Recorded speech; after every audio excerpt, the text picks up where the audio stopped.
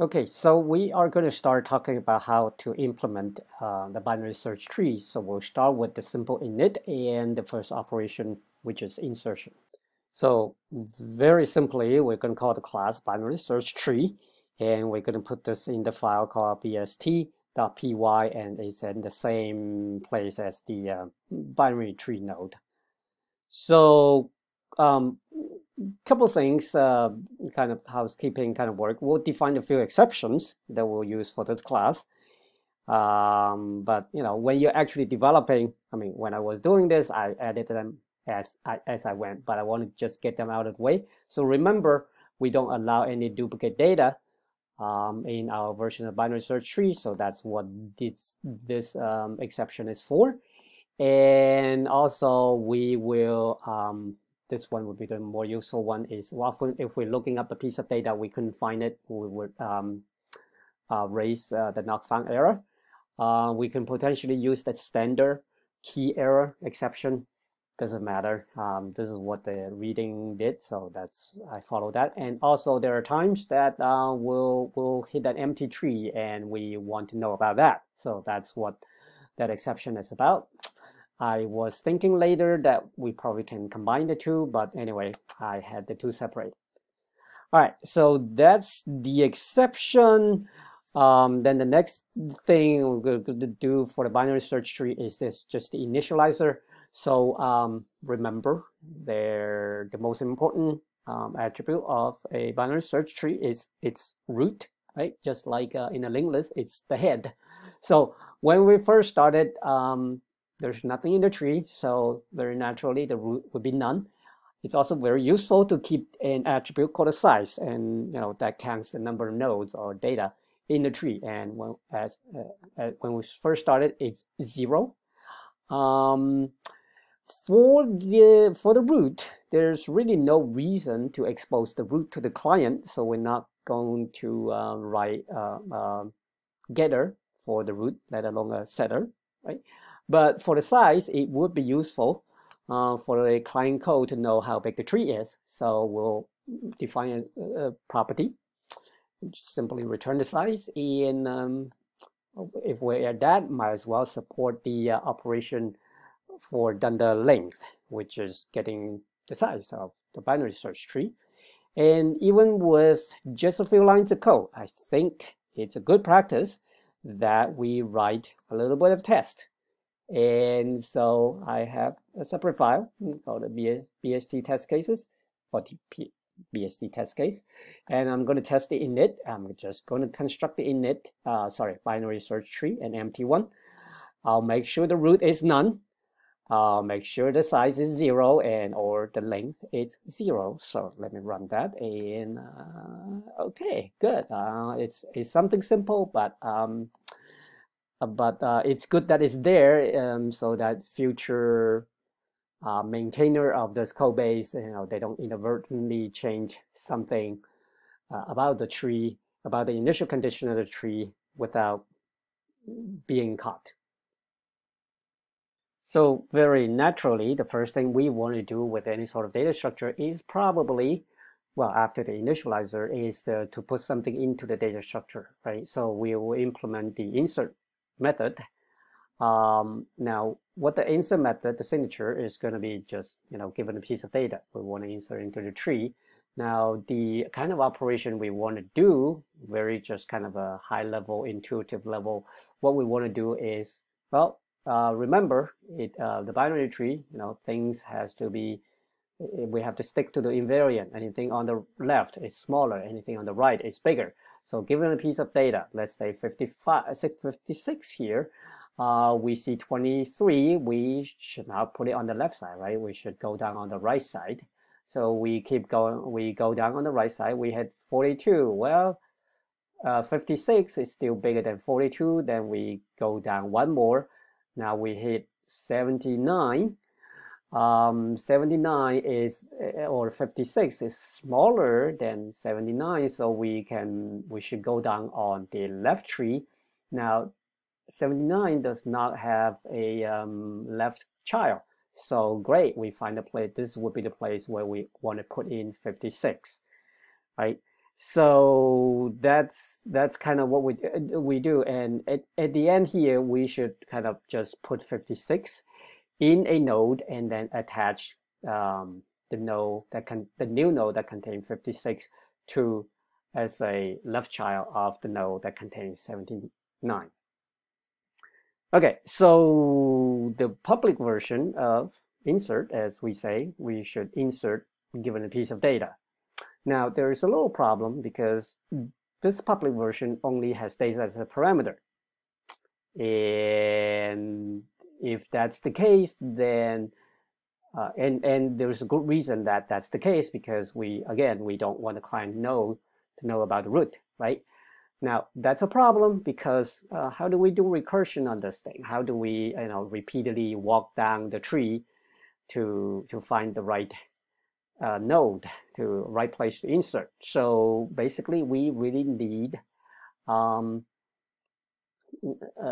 this insert operation to have a node so that we can recursively walk down the tree.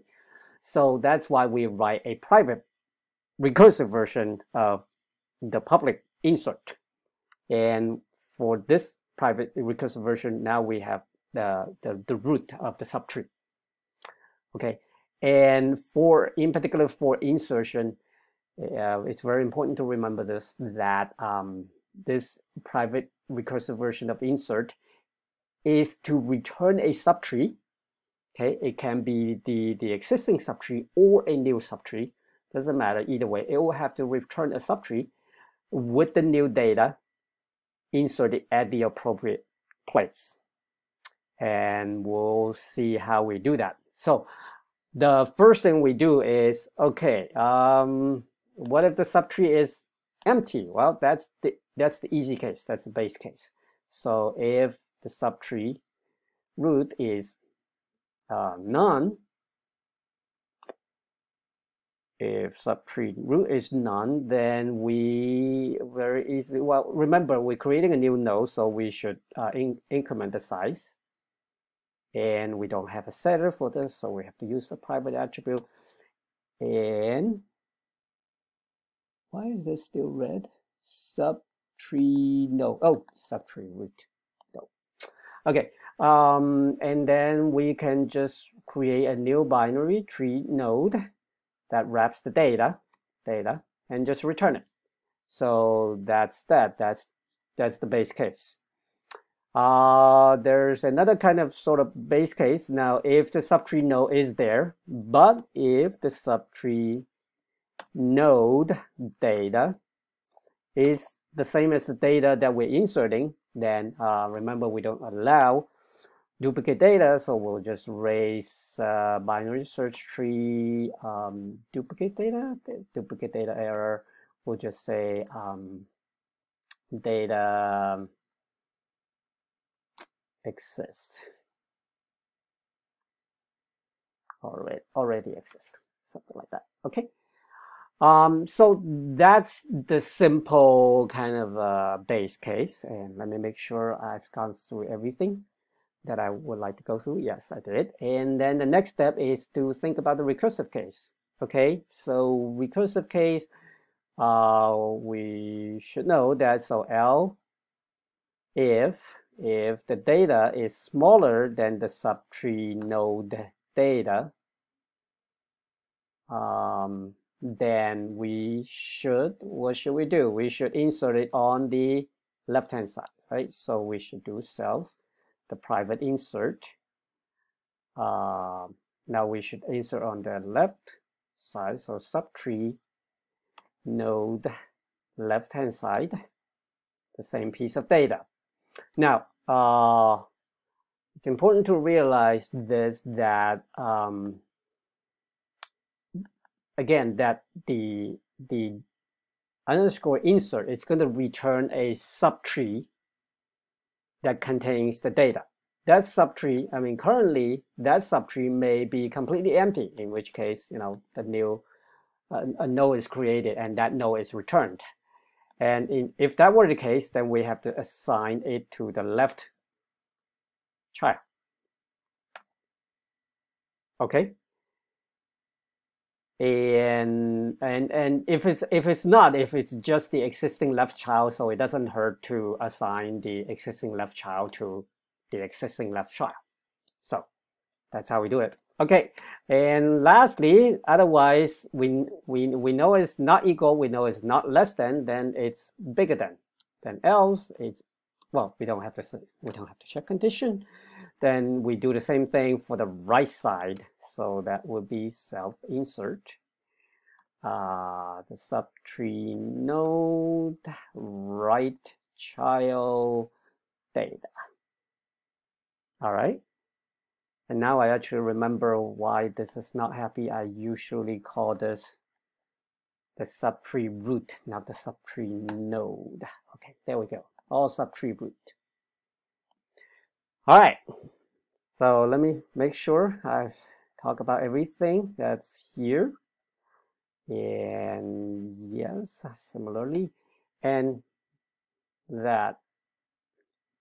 And so just one more thing we have to do here, because remember, underscore insert must return the subtree, whether the subtree has been modified or not. So at the end, we'll just return the subtree root.